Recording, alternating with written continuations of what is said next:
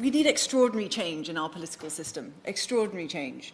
And I'm delighted for the Damascene conversion that's happened. But the fact is, you know, when you are under the umbrella of a party that helps you to deliver the safe seats, it's all too easy to forget that actually you aren't necessarily representing, as has been so eloquently said by some members, everyone in that constituency. And whilst I very much appreciate what some have said about making sure as members of Parliament that you are there for everyone, I think we all know of members of this House that don't always behave that way, and that they choose instead to campaign to and only speak to a part of their electorate that they feel will deliver them at the next election because they are in safe seats. And actually, whatever we end up delivering, whatever proportional system we end up delivering, I believe needs to be one that fundamentally challenges that.